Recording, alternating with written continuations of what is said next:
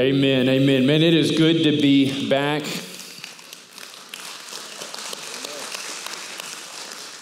It is good to be back with y'all and have an opportunity to share with you some of what God is doing in Cabrera, in Athi River, where Emmett Holly and I had the privilege of partnering with the Bucket Ministry from September, the early little bit there in September, and for 9 or 10 days. And so as you saw on the screens as you're following along, in Cabrera, you have 408,000 people living in a little bit over 3 square miles. And for these 408,000 people, there are 78 latrines.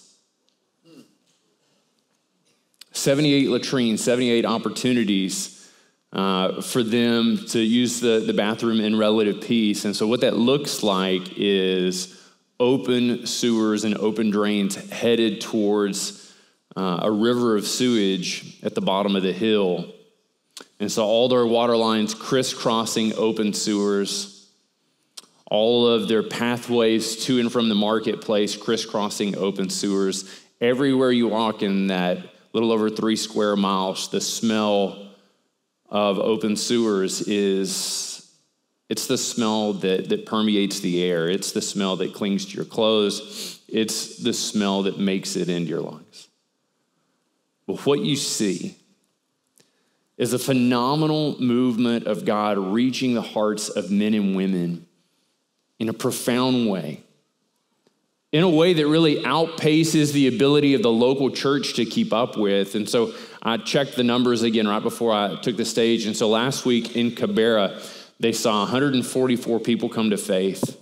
And in Athi River, where we work, they saw 43 people come to faith. Amen. And this is weekly. This isn't a high week. In fact, the week before in Cabrera, they saw 168 people come to faith. They made 1,500 home visits. 1,500 home visits. And so you're thinking kind of in those terms, you're like, well, this must be a mega church. This must be thousands of people engaged in this. This is about 102, 103 20-something-year-olds doing daily visits, 5 to 9 gospel conversations a day. 200,000 gospel conversations. Thousands of men and women who now name the name of Jesus as their Lord and Savior because of quiet faithfulness. People living in this area live on an average household income of $26 a month. And they have such an immense joy when they come to faith in Jesus that as we're there, you have this sense that just kind of wells up inside you that says, I am envious of their joy. Like not their contentment that they look at it and say, well, we don't make much, and this is really hard, and this is really difficult, and this is a very dangerous area to live in. No, not their contentment. And how many of us, that's what our lives look like? If I just made a little bit more money, I'd be content. If I just had a little bit more free time, I'd be content. If I was just a little bit more healthy, I'd be content. So we jettisoned joy a long time ago. We're questing for contentment because we think joy is out of reach. What we saw on the faces of the men and women who come to faith in Jesus is a joy that transcends their hardship. It's a joy that is untouched by their difficulty, and it's a joy they give out over and over and over again. And y'all, we were privileged to see what God is doing there. We were privileged for this brief time to partner with them. And maybe some of what it looks like for us is that maybe some of the members from here decide, man, I want to partner with the Bucket Ministry and the work they're doing globally in the Amazon River Basin, in Africa, in Asia, and all over the world, all the various ways they're using the vehicle of clean and safe drinking water to invite men and women to have a life-changing relationship with Jesus Christ, the living water. Amen? Amen. Amen. Listen, I want to thank you for your prayers. I want to thank you for your investment. I want to thank you for those of you who have already committed to partner with the Bucket Ministry, and you've been giving through their website, or you're giving through Severance. And you've been partnering and sending missionaries and doing so faithfully. Man, thank you so much for the ways you are partnering to extend the gospel and expand the reach of the kingdom of God here, near, and far. We're so thankful for your partnership, for the ways that God has equipped you and the ways you are faithfully serving in the extension of the gospel to people who so desperately need it. I'd love to pray for us, and then this morning we're going to be journeying back through or heading back into our Chosen Exile series that Kenny and Brian took us to over the last couple of weeks. I'm so thankful for them. This morning we're in 1 Peter chapter 2, verses 4 through 6. You can begin to make your way there. If you aren't familiar with how to use the paper Bible, you can find a table of contents at the front of it. It's going to let you know where to locate 1 Peter. We're going to be in a few other books, so you can just kind of jot those down and find them a little bit later. But just know as we make our way through this morning, the large numbers are chapters and the small numbers are verses. And so let me read 4 through 6 for us. When you've got it, somebody, y'all got it? Got it. All right. For those of you who are still turning, you can do this. Turn, tap, flick your way there. 2, 4 through 6. Peter writes, and he says, as you come to him, so as you come to Jesus, a living stone rejected by men, but in the sight of God, chosen and precious, you yourselves, like living stones, are being built up as a spiritual house to be a holy priesthood, to offer spiritual sacrifices acceptable to God through Jesus Christ. For it stands in Scripture, behold, I am laying in Zion a stone, a cornerstone, chosen and precious, and whoever believes in him will not be put to shame. Would you pray with me? God, we're so thankful for the work that you are continuing to do even now in places like Cabarrus and places all over the world. So God, I just pray that you would be with the various missionaries of the Bucket Ministry, the men and women that you have called to faith in Jesus, and you are sending out into some of the darkest, spiritually darkest regions of the world. Father, I just want to pray this morning, lead us in prayer for the devastation that has been experienced in both Morocco and in Libya. Some of the latest numbers that we've seen, 3,000 plus in Morocco died as a result of the earthquake, and 11,000 died and 10,000 feared missing or dead in Libya as a result of the flooding. God, we pray for those who are engaged in relief work. We pray for those who are sharing the gospel. God, we pray for those who are just suffering and sorrowful, regardless of where they stand before you, that you would be a comforter to them. Father, I just pray that as we gather in this place, that our prayer for them would be joy, and that our prayer for ourselves would be joy. That we would recognize what it is to want something different than what we've had. Not stuff, not possessions, not time, not health, but more of you in our lives. You lead us to praise you with all that we are, for all that you have made us to be, and all that you are making us to be. God, I just pray for our partner churches in this community. And we're so incredibly thankful for them, for the ways that you have equipped them to serve a unique people, for the salvations coming out, for the baptisms, for the life change. God, you are so good to be at work in so many places, accomplishing so much. And so, God, I pray for our hearts this morning that you would transform them, that you would make them new. I pray for our spirits this morning that you would lead us in bold worship, even now in this time when we dedicate our energy, our concentration on you and on your word. God, I pray that we would be making much of you and glorifying you as we study, as we reflect, and as we worship you. We ask these things in Christ's name. Amen. Amen. Amen. So 1 Peter, let me just remind you that he's writing to a group of people who have found themselves living on the fringes of society, trying to understand their place in the world. They're trying to understand their place in the midst of an empire that is not friendly, is not kind, is not accommodating for Christians. Kenny read and really addressed the subject of what it looks like when we begin to crave the pure spiritual milk of the word, and we eschew, we push away malice, we push away sinfulness, and then what we see in 4 through 6 is is Peter begins to talk about what it looks like for God to make us into something. And he's going to really flesh this out a little bit later in the chapter, but he builds us into something particular, and he does it on the foundation of Jesus Christ. He does it on the foundation of Jesus Christ, and so really the whole thing kind of sits on that and is established on that. So as he opens this up, he says, as you come to him. And the picture of this over and over and again is we have Jesus. He is this living stone, which is a little bit of a conflict in terms. And so we're not familiar with stones that are alive. We're familiar with stones being that which is dead. But Jesus is this vibrant, living stone, that he's the foundation, that from him flows all life. And so like all of our energy, or all of your lethargy as it might be right now. But listen, all of our energy, all of our excitement, and all of our joy come from the fact that we are built on Christ. Amen? Amen? Amen? Come on, y'all got to wake up. I know the donuts were late, but come on.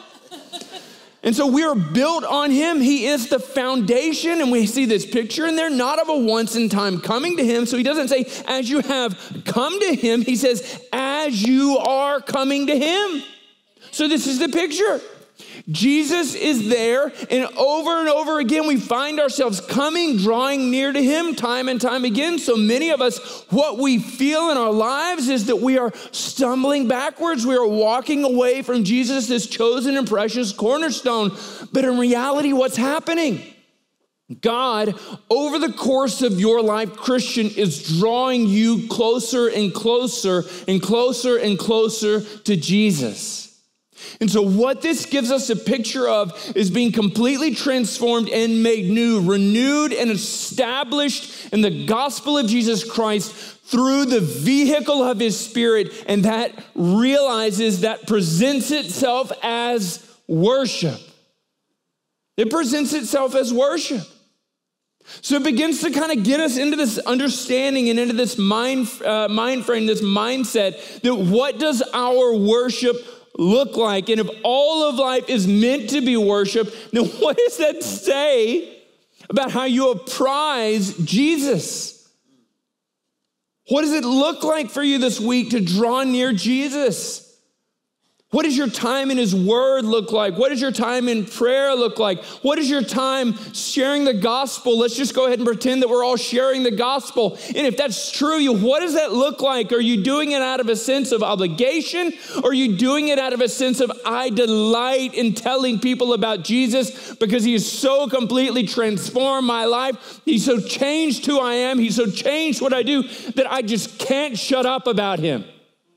This is the picture of what it looks like for a group of people repeatedly to draw near to him. Amen? Amen. This is what he's made us to be. So he says, listen, as you come to him, he is a living stone. He's a living stone. And what has happened to this living stone? He says he has been rejected by men, but in the sight of God, chosen and precious. He's been rejected by men. And so we have this sense of course, we remember the crucifixion of Jesus. We remember what it was like for him to be betrayed by Judas, to be turned over to the chief priest, to be crucified by the people he came to save. And so in some sense, that's a picture of what it looks like to be rejected by men. But we recognize in this that this rejection has ongoing consequence for them because they have decidedly rejected Jesus, because they've decidedly said, he is not the King of Kings. He is not the Lord of Lords. He is not the Son of God. He is not the Savior of man. That has put them positionally at odds with God.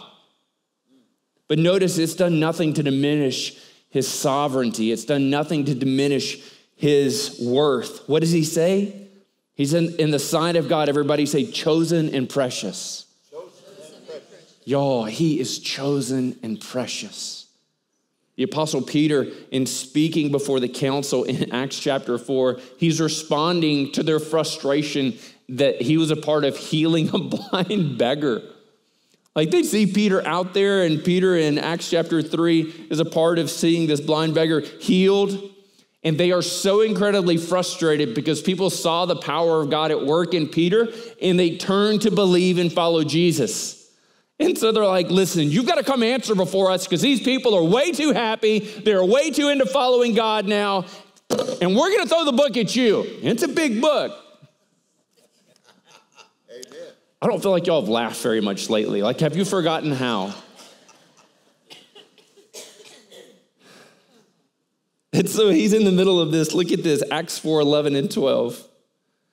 Peter's describing this in let me go back to verse 8. It says, then Peter, filled with the Holy Spirit, said to them, rulers and people and elders, if we are being examined today concerning a good deed done to a crippled man, by what means this man has been healed, let it be known to all of you, to all the people of Israel, that by the name of Jesus Christ of Nazareth, whom you crucified, by the way, whom God raised from the dead, by him, this man is standing before you well. Peter essentially says, we didn't do anything. Jesus accomplished this. Jesus accomplished this. And he says, this Jesus is the stone that was rejected by you, the builders. This Jesus, he was rejected by you. You consider yourselves the builders of the temple. You consider yourself the bedrock. You consider yourselves the foundation. But this Jesus, the one who healed this man, was completely rejected by you, and he has become the cornerstone. And then he goes on, and there is therefore no salvation in anyone else, for there is no name under heaven given among men by which we must be saved. What Peter writes here echoes what he said earlier there. Jesus had been rejected. He had been cast off, but as God looks at him in the economy of God, he is chosen and precious. And even as we sit here today, and even as we relate to this truth today, there is no name under heaven by which you might be saved. If you want to be saved, if you want to be set free from your sins, if you want to be forgiven, there is no good you can do. There's no name by which you can call other than trusting on the name of Jesus, the chosen and precious cornerstone. So he was once and for all rejected by them, but still we find in too many of our hearts and in too many of the hearts of our family members, he persists in being rejected. And this is where some of us are today. There's a part of us that wants to receive the good news of the gospel, but not in so much as it calls us to sacrifice, not in so much as it causes us to dethrone ourselves and to enshrine Jesus. So we've kind of taken this acceptance rejection model. Jesus, I want the life saving, I don't want the life transforming. I take from you salvation, I hold on to my sexuality. I take from you salvation, I hold on to my gluttony. I take from you salvation, but I hold on to my riches. I take from you salvation, but I hold on to whatever it feels like would be the most significant sacrifice for you to let go of. It's your family, it's your free time, it's your money, it's your sexuality, it's your car. It's what you thought retirement would be for you. You're willing to receive goodness from God, but aren't willing to give him anything. And the truth of that is, you live in a glorified rejection of Jesus. And what does God delight for you to do? To let go of that which holds on to your soul and to run to Jesus. Because he stands with arms open, with heart extended, with grace and mercy to cover your transgressions in your past, present, and future. And he calls you to become a worshiper of the one true King. And he's worth it. He is worth it in the good times and the bad. He is worth it because he and he alone is the one by whom we are changed and made new and forgiven. Amen? So y'all, what is he doing for us or to us, rather? So we've come to him. We're coming to him. He's been rejected by some. God says he's chosen and precious. And Peter looks at the church and he says, you yourselves, like living stones, are being built up as a spiritual house. He says, you yourselves, like living stones, are being built up to a spiritual house. Paul, writing of this same kind of phenomenon in 1 Corinthians chapter 3 and verse 16, he asked this question. He says, do you not know that you are God's temple and that God's Spirit dwells in you? So we are being built into something. Jesus is the cornerstone, so he's laid there, and we are being built upon him, and we are being made in this into a spiritual house. This is a radical concept. As we sit here in the middle of this worship center and we look at the walls and we look at the construction and you walk across the parking lot, we have some concept of what it is like to see something built. And certainly we have a concept of what it looks like to pay for something that was built. But what he's talking about within this is what it looks like for you and I to be built together. We are being made into a spiritual house for an express purpose. What is that purpose? He says it is to be a holy priesthood, to offer spiritual sacrifices acceptable to God through Jesus Christ.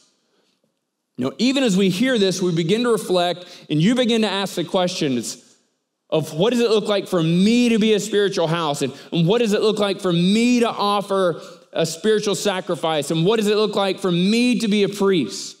That's the wrong question. Notice he doesn't say there, I've made you individual into be a priest. What does he say? I've made you into a priesthood. Now, this is radically different. This is radically different. What Peter says here is so incredibly helpful for our 21st century individualistic perspectives.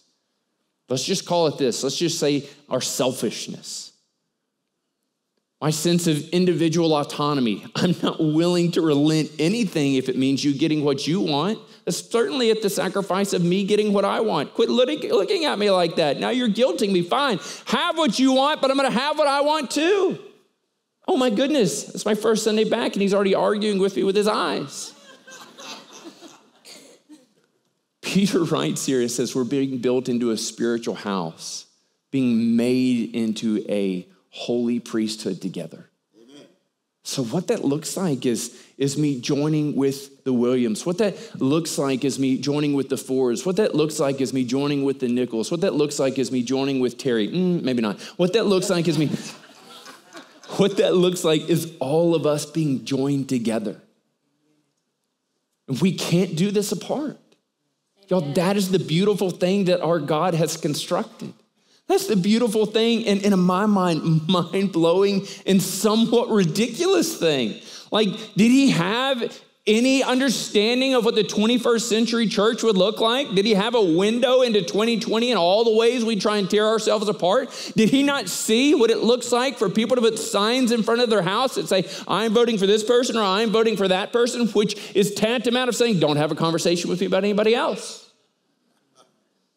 When we worked in Cabrera, one of the phenomenal things that's happening there is there are about 35 tribes represented in that 408,000 people. Wow.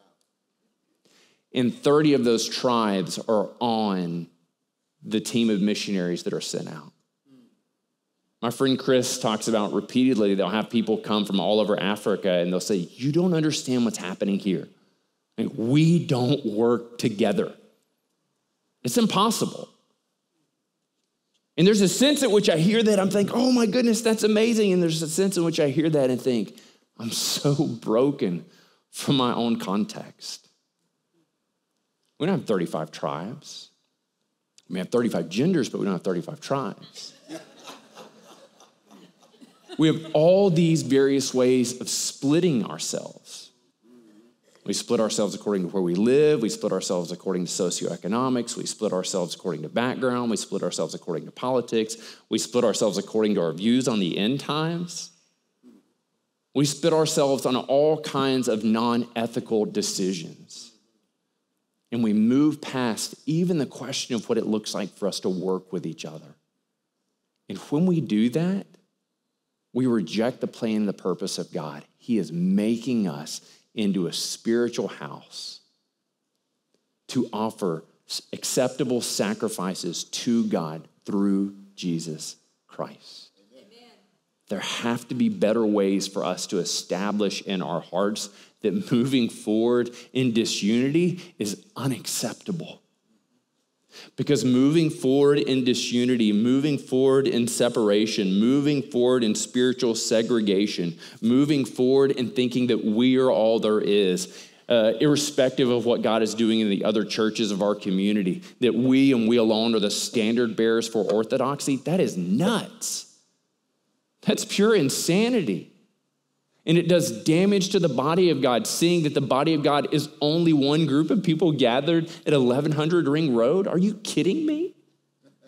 Like, we are privileged to worship the same King. We are privileged to work alongside the same people, brothers and sisters, and we are privileged to have the same opportunity to offer spiritual sacrifices shoulder to shoulder with them. Amen?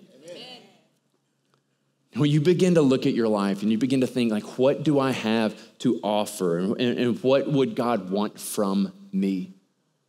And some of us look at our lives and some of us look at just this laundry list of all the various ways you feel like you've been a disappointment to God. And so you feel like God would want nothing from you. He doesn't want anything from your life. He doesn't want anything that you have to offer. You look at it as if you're this kid in preschool who's just kind of coloring all over the paper, and you've never met a line you didn't want to cross, and it's just kind of there, and it's crayon, so we all know that crayon isn't great. Color pencils are where it's at. And it's just kind of there, and you just hand it over to God, and you have this assumption that as God looks at your drawing, he would say, this is ridiculous. This is unacceptable. But what does the text tell us? On the basis of what are our offerings made acceptable to God? What has he said plainly?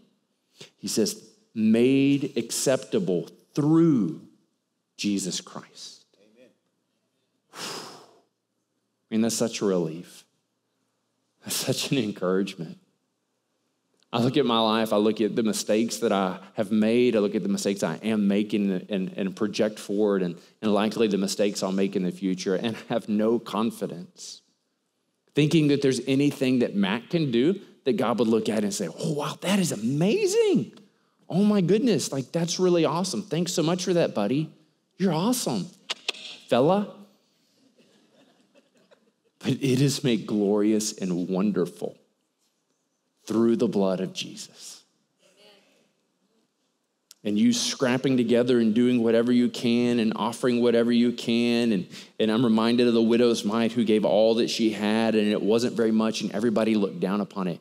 All of our gifts are made acceptable through Christ Jesus. And God, I'm trying. And God has given you the wherewithal, the ability to be empowered by his Holy Spirit, that we might delight in giving him more and more and more. And it is in the divesting of ourselves, the giving away of ourselves, that we get more of Jesus. Amen. And some of what it looks like for us to be built up into this spiritual house is recognizing that, oh man, my brother or sister, they need my help. Like, they need my assistance. And so I'm over there and I'm working and I'm invested and I'm involved in their life and I'm doing this and I'm building them up, and they're getting stronger and they're getting more healthy. So now they're able to offer a greater sacrifice to the Lord. Amen? Amen. And then we look around and they're like, oh my goodness, what about this person over here? I'm like, I completely forgot about them. I don't know them. I'm so self-obsessed. Let's go over and work with them. And so we're working with them and we're building them up. And then all three of us or all four of us together are able to offer a better sacrifice to the Lord. Amen? Amen. I feel like you're not getting it. I feel like you're not getting it. David, would you come up here? Come on. Howard, would you come up here? Yeah, come on. It's show and tell time. Would you mind coming up here? Check this out. This may be a horrible illustration. We're going to find out real quick. Y'all coming up on the stage. Everybody say, welcome. All right, so watch this. If you'll just kind of stand over there. Dave, if you'll just kind of stand over there, and Howard, you stand over here. So, like, I'm in the middle of offering a spiritual sacrifice to the Lord, right? And I've got a good sweat going. That's how we know I'm trying hard. And, like, I'm engaged in this, and we're just trying hard, and we're doing this, and then God lays somebody on our mind. And he says, oh, my goodness, if you guys work together, you could, as the body of Christ, as this spiritual house, you could give an offering to the Lord that would be acceptable through Jesus Christ. I'm like, I've got to go over here. And so then David and I we're working together and we're getting it done and we're working hard. And then David says, you know, Howard's not as bad as you think he is. I'm just like, really? And David's like, yes, he's so good. He's so amazing. He's so encouraging to you. What, can't you hear him? And I'm just like, sometimes, but I hear Mary and she's really the encouraging one, right? And so David's like, look, let's go get Howard. And so we're working over here together, and we're like, come on. Don't be resistant.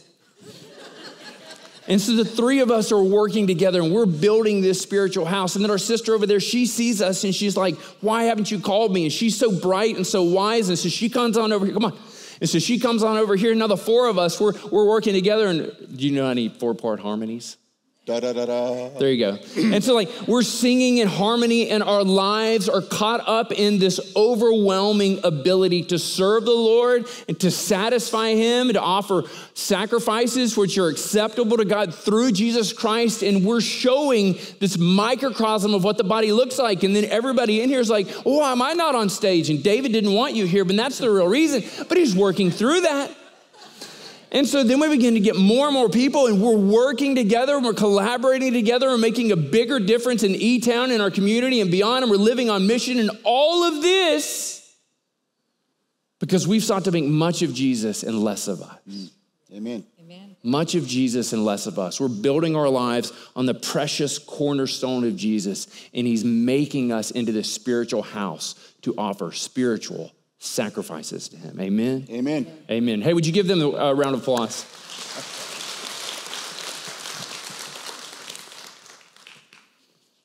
So we're being built into something, and then Peter goes and he founds it in Isaiah 28:16, and he quotes, behold, I'm laying in Zion. I'm laying in Jerusalem a stone, a cornerstone chosen and precious, and whoever believes in him will not be put to shame.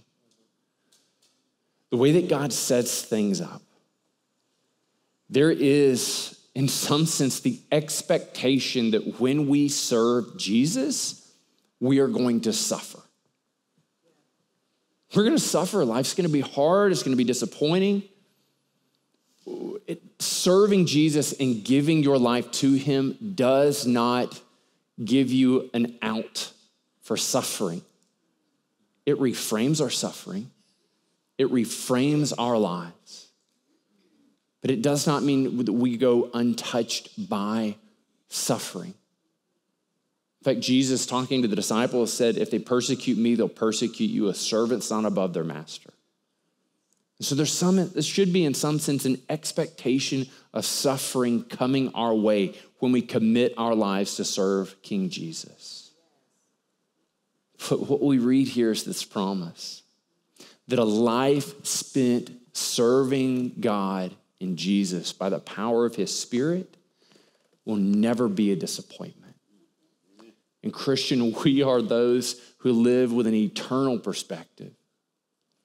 Not a 5, not a 10, not a 15, not a 50-year perspective, but an eternal perspective. And eternally, the good news is when you stand before God, you will not have reason to be ashamed. Amen. He will not have reason to be disappointed because you have built your life, and we have built this church and this ministry on the chosen, precious cornerstone of Jesus Christ. Amen? Amen. Amen. Hey, listen, in a moment, we're going to join our voices to sing. One of the ways that we offer spiritual sacrifices to the Lord, as we read in Hebrews 13:15, is through song. Listen to what the author of Hebrews writes.